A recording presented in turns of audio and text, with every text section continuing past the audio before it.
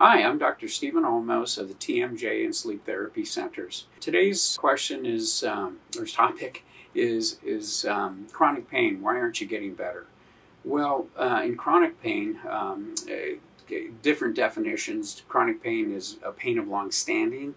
Chronic pain is also a change in your nervous system, something called central sensitization.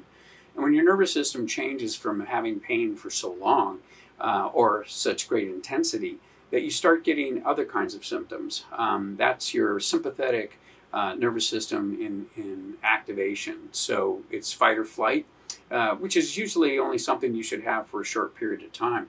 But when you have a long-standing or intense pain that produces a change in your nervous system, you start to have different kinds of symptoms. The pupils dilate, the bronchioles dilate, the blood vessels in the periphery, your hands and feet constrict, so you have cold hands and feet, regardless of what the temperature is outside. You're always cold. There is gastric motility problems, so you have digestive issues.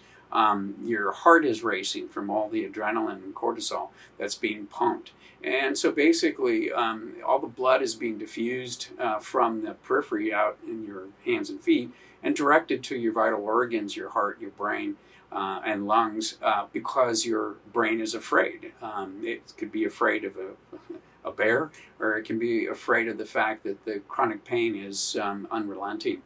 So you get neurologic symptoms in chronic pain, and the thing about chronic pain is that if it's of physical nature, you have adaptive postures that then cause pain in other areas.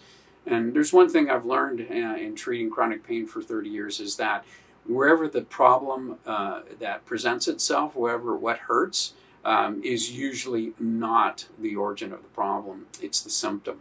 And so that's why it's very confusing. So if we chase pain, very often we don't get resolution. So you have to look at the whole body. You need to screen orthopedically, metabolically. You need to look at the nervous system and respiration. A lot of the pain that people have in their face is secondary to breathing issues. So the nose is plugged up, your mouth breathing, the muscles get tired. You start clenching. If you have respiratory problems when you sleep and your throat closes, something called obstructive sleep apnea, then you have hypoxic headaches. You have increase in CO2 levels from not breathing. That can give headaches as well.